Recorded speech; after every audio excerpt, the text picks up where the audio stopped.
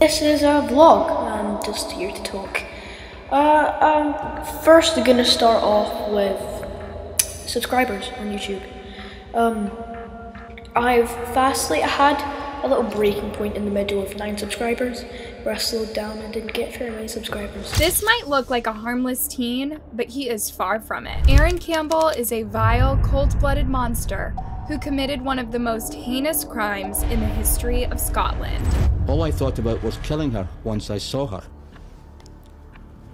You told both Dr. McPherson and the social worker in some detail what you did.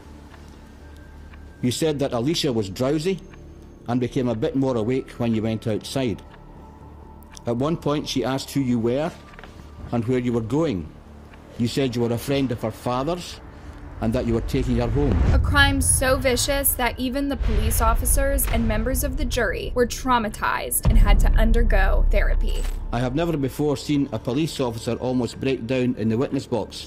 So affected was he by the sight. So what exactly did he do? And why did he target poor Aleshea? What was his motive? Let's find out in the devastating case of Aleshea McPherson, the innocent 6-year-old girl who was violated and killed by a YouTuber teen. Aleshea McPherson was born in Glasgow, Scotland, to her parents Georgina Lochrain and Robert McPherson. Her mom and dad separated when she was just 3 months old, and she stayed with her mom in North Lincolnshire, while her dad went to live with his parents on the Isle of Bute. Aleshea also had a younger sister, Courtney, whom she was pretty close with. At 6 years old, Aleshea was in 2nd grade at Chapelside School, where her head teacher described her as a smiley and happy young girl who loved being at school and enjoyed all aspects of literacy, in particular, writing. She was bright and inquisitive, and her favorite activities were gymnastics and cake baking. She was also in the school plays and loved making YouTube videos. She dreamt of one day becoming a YouTube star. Hey guys, it's Aleshea. Today I'm going to show you all about pasta, I'm going to tell you all about pasta. So first of all, pasta is a food. Everyone knows that. Despite her parents being separated, Aleshea's dad was still very involved in her life. The Isle of Bute is a scenic island with beautiful beaches and many exciting things to do. Aleshea loved going there to visit her dad and grandparents every other weekend or on school breaks. And in the summer of 2018, it was no different. 6-year-old Aleshea had gone over to the island hoping to spend 3 weeks of her school summer break with her dad and grandparents. When she arrived, she went to go Highland dancing, but by the time she reached the club for the session, it was over. Instead, her grandparents arranged a trip to the beach, which was one of Aleshea's favorite places. The day was eventful and fun. It was like many others she had had before in the past, but as the day drew to an end, it was time to head back home where the family spent the rest of the night together. The next couple of days would be packed with more fun and exciting activities, with Aleshea having the time of her life on the rides. Sadly, this enjoyable, fun-filled vacation would end in tragedy. On July 1st, 3 days into her visit, Robert said that he put Aleshea to bed around 10:30 p.m. with a DVD of Peppa Pig playing. 30 minutes later, Robert's girlfriend, Tony McLaughlin, who was staying with them at the house, went to Aleshea's bedroom to check on her and found her sound asleep. So she left and went back to her room to lie down. At around 6 a.m. the next morning, Robert's father, Callum, woke up for work and decided to check on his granddaughter. But to his shock, the bed was empty and his granddaughter was nowhere to be found. He immediately woke everyone else in the house and they started checking around the house for the little girl. And when they could not find her, they called the police. Aleshea's mother, Angela, also posted on Facebook asking everyone to help her find her granddaughter. The search for Aleshea immediately began, with police and locals desperately scouring the area around Aleshea's grandparents' house. A helicopter hovered over the wooded areas while Coast Guards checked along the shoreline. Almost the entire community was involved in the search, with everyone hoping that Aleshea had just wandered off and would be found safe and sound. But their hope would be crushed in the most devastating way. At around 8:54 a.m., a local man called the police to report that he had found a naked, lifeless body of a young girl in the woods. The girl turned out to be Aleshea. Her body was in a wooded area of an abandoned hotel, 20 minutes walk from her grandparents' house. Her pink polka dot pajama shorts and white vest were found discarded a short distance away. She had suffered unmentionable horrors and sustained 117 injuries, on various parts of her body. An autopsy found that she had died of forceful pressure to her face and neck, and that she had been brutalized in the most horrific way, both before and after her death. A pathologist described her injuries as catastrophic. The post-mortem examination that was carried out earlier on today had just finished within the last few minutes. What I can say is that I confirm now that the body recovered at Ardbeg Road is that of 6-year-old Aleshea McPherson, who was reported missing around about 6:25 on Monday the 2nd of July. What I can say now is that we are treating her death as a murder investigation. The horrific murder shook the tight-knit community of Butte, with many struggling to understand how such an awful thing could happen. It's a lovely, lovely place. It's a really good community where people know each other, at least by sight. Just over 6,000 people. And this sort of thing, we have no context for it, so we're stunned. But imagine this, no one informed Aleshea's mother, Georgina, about what was going on, or that her baby was dead. She had to find out on Facebook after she saw a post from Robert's mother, Angela. In an interview, Georgina said she woke up that morning with a feeling in her stomach that something was wrong. She would normally video call me, she didn't that day, but I thought as she had been to the party, she must be exhausted. She described how she tried contacting Aleshea's grandma to see if she could talk to her daughter, but got no answer. I woke up the next morning and said to George, I really miss Aleshea. I missed her every time, but that was intense. I missed her as if I hadn't seen her in years, and I couldn't get the feeling out of my stomach. I logged onto Facebook to try and call her gran in Rothsay at the back of 9 a.m. I said, hiya, how's Aleshea? But never got a response.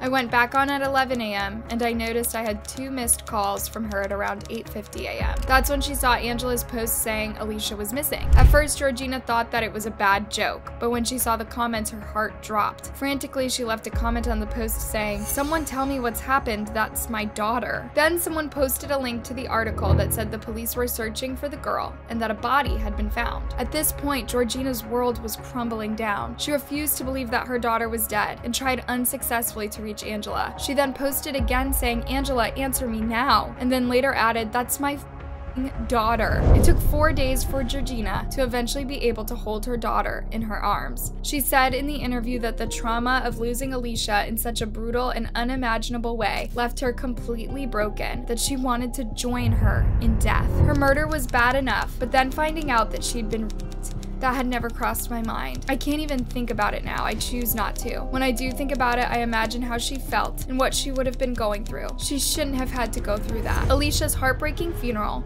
was attended by hundreds of people wearing pink, with her dad and uncle being amongst those carrying her little pink coffin into the hearse. Her uncle later gave an emotional tribute to the youngster, describing her as the brightest thing ever. Everyone called for justice to be done for Aleshea, for the monster behind this brutality to be found and put behind bars. Then on July 4th, 2 days after the grisly discovery, police announced that they had made an arrest, but the suspect was not who they would have pictured. This is a vlog. I'm just here to talk.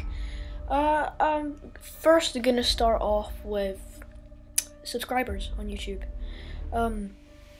I've had a little breaking point in the middle of 9 subscribers where I slowed down and didn't get very many subscribers. Originally from England, Aaron Campbell moved to the Isle of Bute when he was around 4 or 5 years old, with his mom Janet, his dad Christopher, and his little sister. There had been conflicting reports about Aaron's upbringing. While some reports say that he suffered from both emotional and physical abuse from his mother while growing up, others contest this. But what we do know for sure is that Aaron's dad, Christopher, is a supervisor at an oil company and spent a lot of time away from home due to work, which left Aaron and his sister alone with their mother. Reports say that Aaron and his mom, Jeanette, would fight a lot, especially when she'd have too much to drink, which was quite often. Aaron was reportedly diagnosed with attention deficit hyperactivity disorder, ADHD, and had a history of self-harming and depression. Despite this, Aaron appeared to be a normal kid and was even popular among his friends at school, whom he would always go out drinking with. He was a heavy drinker and pot user, and that was always seeming to get him in trouble with his mom. In 2014, Aaron started to post on YouTube, hoping to one day become a YouTube famous star. He started off posting gaming content, but soon began vlogging about his life. But there's something else that I did not mention that in hindsight would explain the heinous crime that Aaron would go on to commit. You see, while he seemed like a normal teen, Aaron was harboring some pretty dark and sick fantasies that he kept hidden from his friends. However, in 2017, this darkness would come out during a conversation with a female friend on Facebook. The two were chatting about a true crime documentary they had watched when Aaron reportedly said, "I might kill one day for the lifetime experience." Sheesh, what a thing to say. The friend then asked him the chances of getting away with murder, and he reportedly said, "Well, if it was a good plan, then 100%. Other messages said he would probably stalk her and go into her room. She then says, "I'm glad I'm not at the top of your list," to which he replies, "No one is." If that's not a red flag, I don't know what is. But this was not the only instance where Aaron's true nature revealed itself. In another instance, when he was 15 years old, he reportedly said that he was considering doing something excessive, such as his friends didn't think that much of it at the time and thought that he just had a dark sense of humor. But his dark humor would soon manifest in real life when he started setting fires and doing horrible things to cats.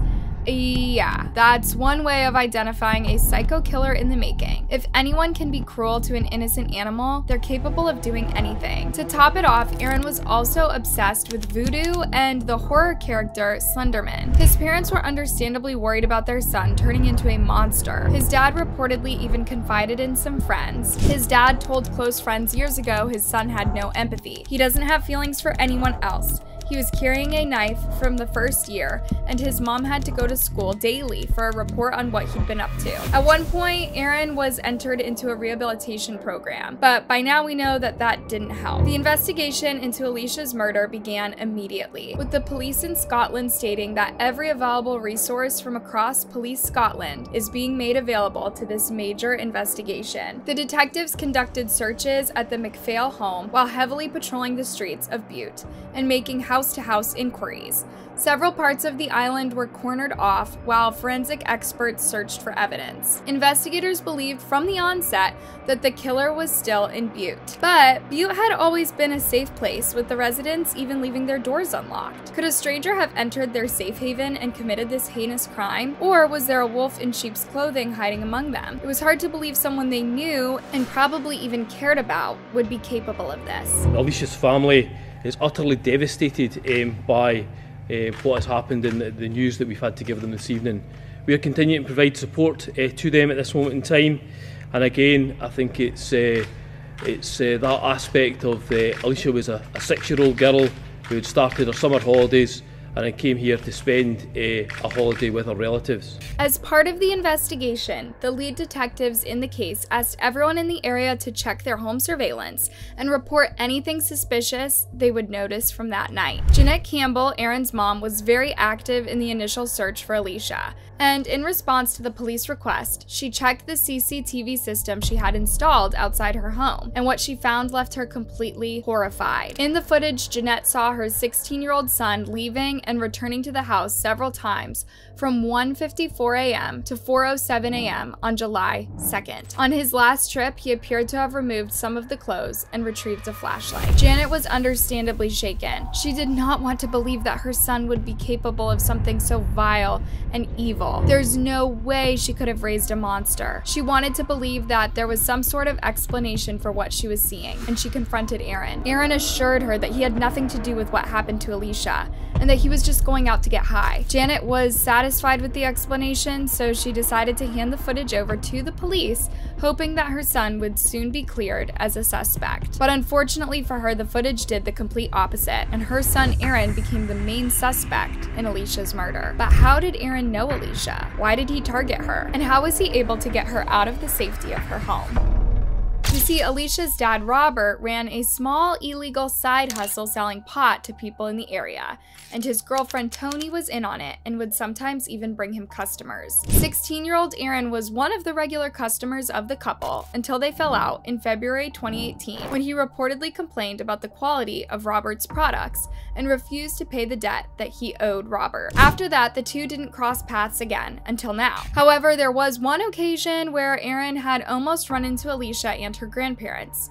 You remember when Aleshea first arrived at the Isle of Butte on June 28th, she and her grandparents had spent the day at the beach. 2 days later, Aaron and his friends had also gone to that particular beach to celebrate the end of the school year. It was while here that Aaron came up with the plan to throw a huge house party at his 7-bedroom home. The following day, on July 1st, the party went ahead with around 15 friends coming over to drink and enjoy themselves. Aaron would later recall mixing a bottle of Echo Falls wine with a fruity wine popular among teenagers called Mad Dog, saying, "I got drunk, but I wasn't sick. I was just having a good time." However, as the party came to an end at around 12:30 a.m., Aaron's mood changed after fighting with his mom for the majority of the night. Everyone had left the party, but one friend had to go back because he had forgotten his bag. Upon arriving, he remembers finding Aaron in an emotional state, saying that he wanted to harm himself. The friend stayed with Aaron for a while, trying to lift his spirit, and after some time, Aaron seemed okay and said that he was going to get some and then head off to bed. The friend then bid him goodbye and left. He would never have imagined the evil that his friend would unleash that night. Initially, Aaron was brought in as a possible witness. He was very cooperative and calm and answered every question without hesitation. He told detectives that he, Tony, Robert's girlfriend, have had a friends with benefits relationship since the winter of 2017. This, however, is believed to be false, and the relationship between the two is reported to have been strictly business. Aaron denied having anything to do with Aleshea's disappearance and murder, but admitted that he had been out that night drinking and smoking.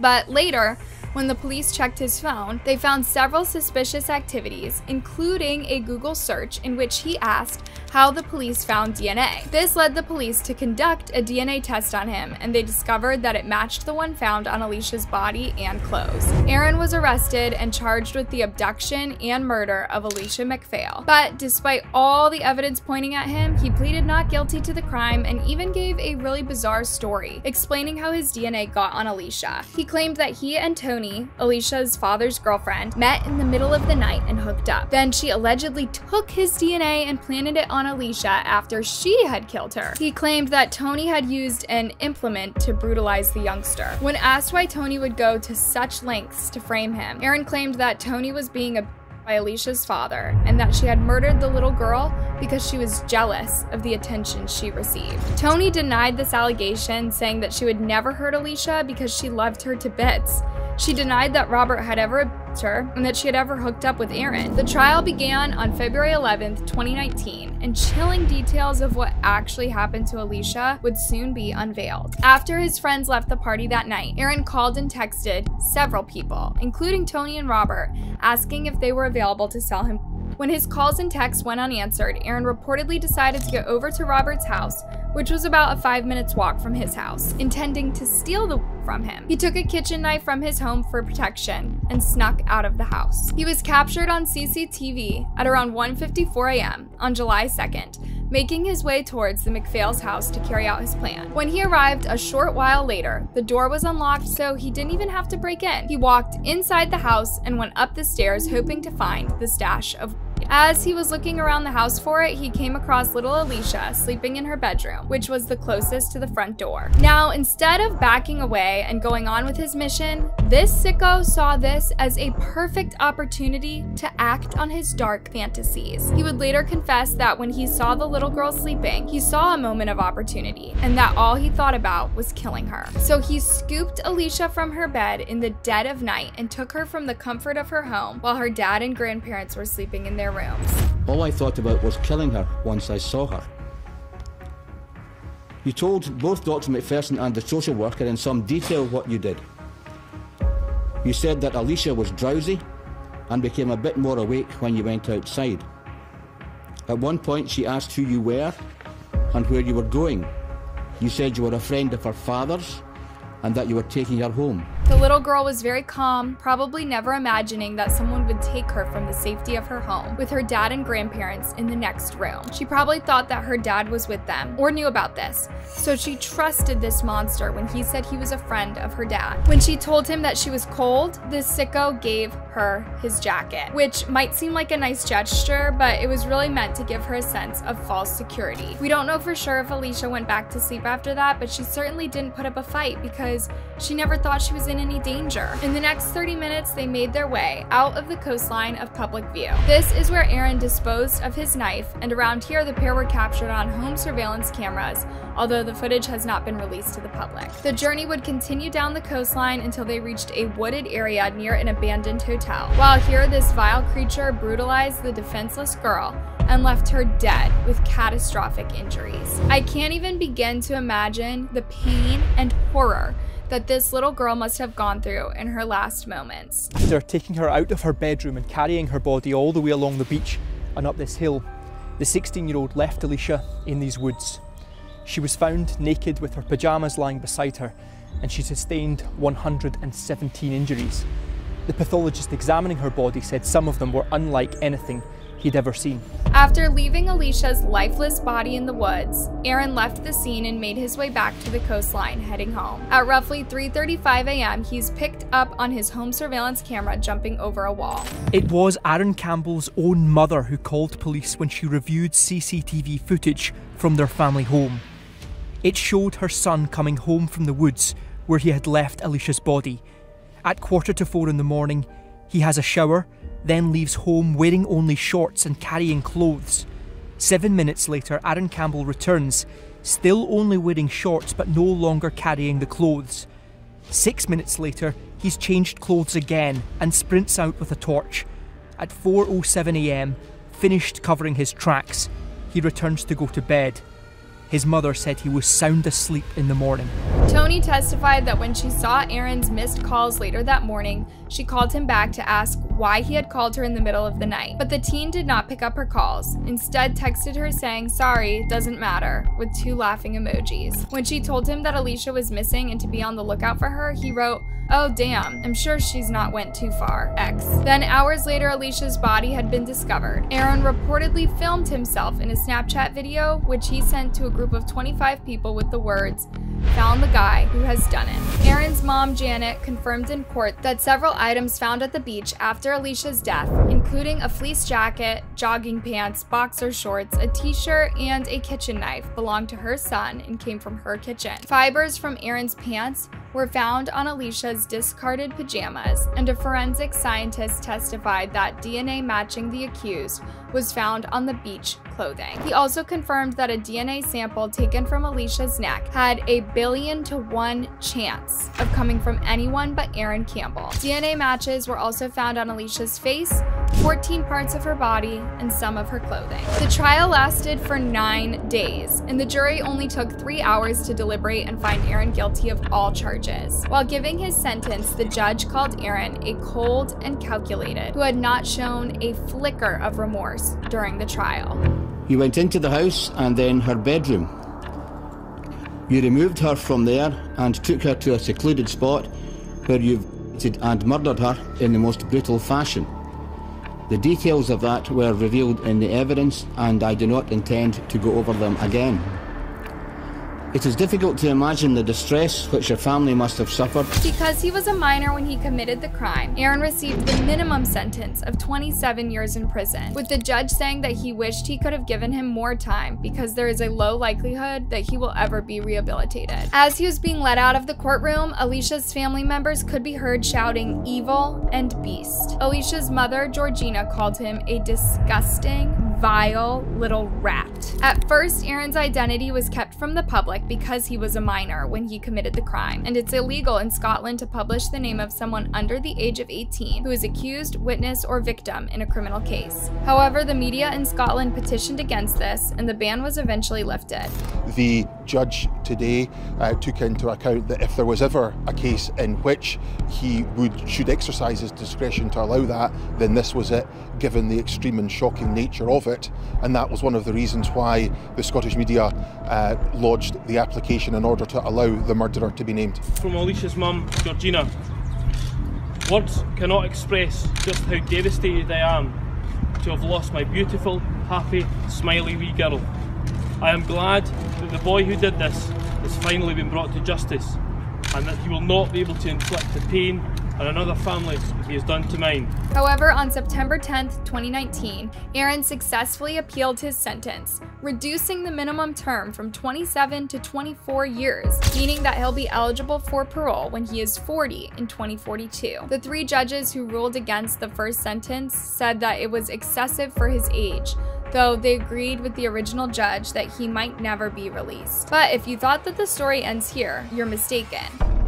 Before he was sentenced, Aaron had reportedly confessed to his crime, telling a psychologist and a social worker that he was quite satisfied with the murder, and that he was trying hard not to laugh during his trial. He said that he was mildly amused by the time the police took to catch him. A psychologist who interviewed him wrote in his report that Aaron continued to experience thoughts of killing and brutalizing young girls, as well as being intimate with dead bodies. Since his sentencing, Aaron has been disowned by his family, with his dad not wanting anything to do with him, and his mom being scared that she might be targeted for being his mother. In prison, Aaron usually stays locked up in his cell because he's afraid of what other inmates would do to him. But in June 2022, one inmate somehow managed to access his cell and give him what he deserved. The attacker was later termed a hero, with Aleshea's great-grandfather being quoted as saying, "I hope he's in pain. I hope he's suffering. The only thing that I'm sorry about is that I didn't get to do it myself." What do you think about this case? Should Aaron have gotten a longer sentence for what he did to Aleshea? Let me know your thoughts in the comment section, and if you liked this video, be sure to give it a thumbs up and subscribe for more.